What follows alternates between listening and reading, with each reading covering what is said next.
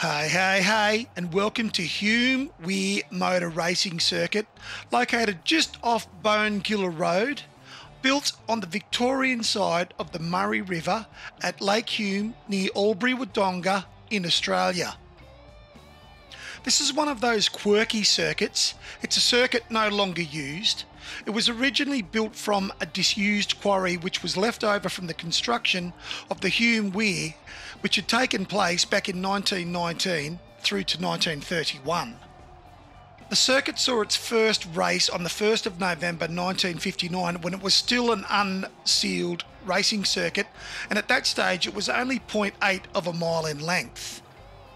In 1960, the dirt circuit was sealed and increased to a length of 1 mile.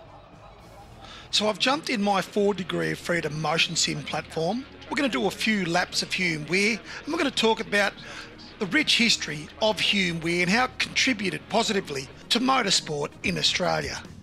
For anybody who's interested in building their own motion simulator platform, you can click on this link here, which will take you to the first of my tutorial series on how to build a 4 degree of freedom motion sim. And if you like my content, please don't forget to like and subscribe. Today I've recreated a race that took place at Hume Weir on Sunday the 12th of June 1966. I'm doing this via the digital domain, and I'm doing it in a racing simulator game that's quite an old title now, called GTR2. And this version of GTR2 that I own has had a mod added to it. It's had a mod called the Power and the Glory mod, which adds touring cars from the 60s and the 70s to the base GTR2 game.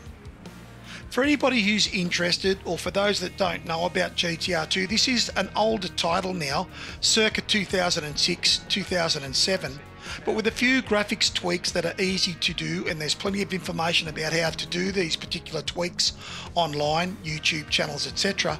You can make GTR2 look pretty good today in 2024, and I picked this up the other day on Steam for $11 AUD. And the Power and the Glory mod is absolutely free. You just download it and install it into the GTR2 folder, and you have a whole suite of car packs from the 60s and the 70s. GTR2 uses the G motor for its physics engine, the same found in R Factor and Race 07. It's a really good physics motor, and the physics come through really well in my Fanatec direct drive steering wheel.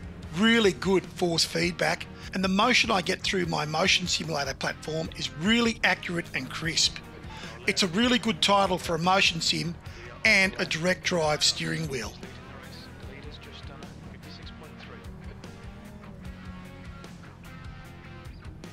Let's get back to the history of Hume Weir Circuit. So it was the Albury District Car Club that eyed the site with a view to establishing a small circuit, and it certainly was going to be small given the tight confines from the lake to the main road. Naturally, being a disused quarry, the topography was less than charming, and the bare earth and rocks tended to create an oven-like environment on hot days.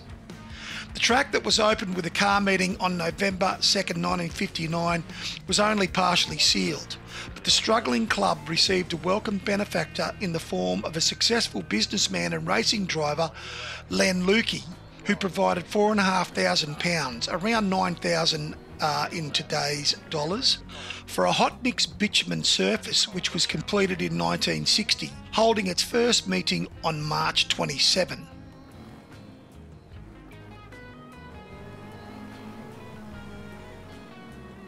Club members toiled around the clock to lay the surface, which was completed in just 11 days.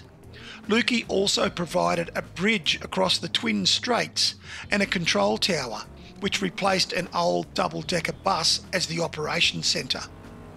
At just 1.42 kilometres or 0.8 miles in length, the circuit was short and tight and provided the unique spectacle, at least in Australia, of having racing vehicles passing through a narrow cutting in both directions, separated by a barrier of concrete and steel armco.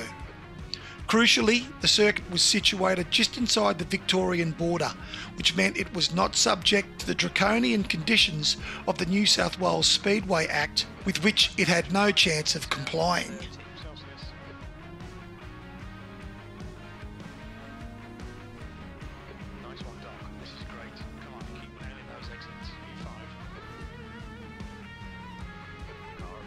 Hume Weir circuit more than likely would not be on the radar of international racing enthusiasts, but the track did host the Australian International Races back in the summer of 1961, which saw the likes of Jack Brabham, Roy Savadori and others race at Hume Weir. It was Jack Brabham that won the 1961 Craven A International in his Cooper T53 Climax. It was in this race that Jack Brabham set the lap record on the day. The track saw lots of touring car action, and it was a real hotbed for drivers from Sydney and Melbourne who loved to travel to Hume Weir for a break from the city, for some good country life, and they really liked the enjoyable, quirky layout of the track. So it really attracted some big names in motor racing in Australia at the time. Drivers that frequently visited Hume Weir were the likes of Rusty French, Ian Gahagan, Alan Hamilton, Paul Trevethan, John Gourlay, Tim Trevor, Dennis Geary, Peter Brock, Alan Moffat, and the list goes on.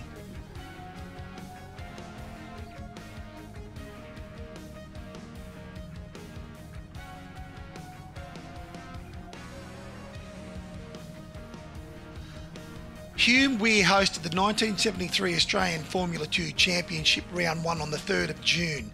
The winner that day was Leo Gahagan in a Barana 272 Ford. The next year, 1974, saw the Australian Formula 2 Championship Round 1 take place at Hume Weir on the 16th of June. Again, Leo Gahagan was the winner in a Barana 274 Ford on this occasion. The next year, 1975, the Australian Formula 2 Championship Round 3 took place at Hume Weir on the 15th of June. And Alfredo Costanzo won this day in a Barana 274 Ford. 1976 saw the Australian Formula 2 Championship Round 2 on the 13th of June take place at Hume Weir.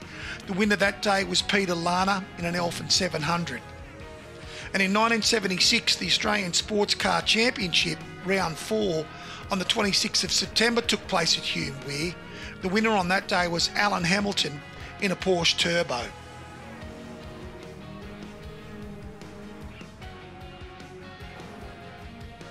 Like so many other racing circuits in Australia at this time, it wasn't very long in Hume Weir's existence that it was under pressure financially. It was actually in the dire straits. It was in trouble as early as 1973, and the circuit came under extreme pressure by CAMS to make extensive modifications.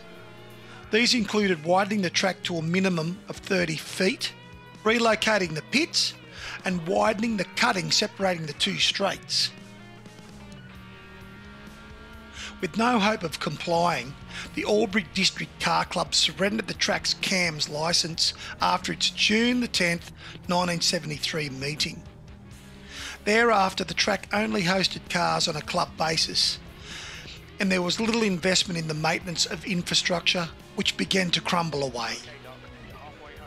Renowned Australian race car driver and successful businessman Bob Jane acquired the lease to the circuit, and it was keenly hoped that this would lead to a much-needed makeover, but it never happened.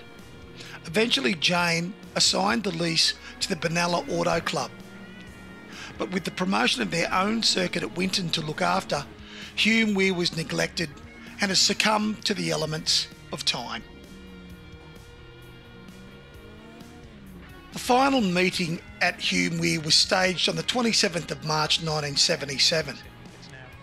The overall lap record set by Alfredo Costanzo driving a Barana to this day stands at 42.7 seconds.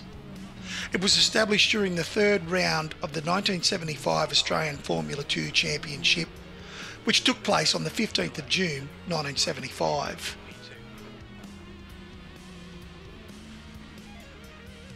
Hume Weir was occasionally used as a special stage for historic car rallies, but the glory days were over.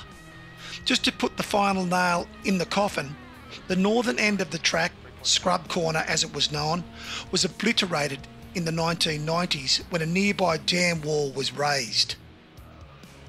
Today there is barely anything left to link the area with its motor racing past, and the site is once again what it was prior to 1959, a disused quarry.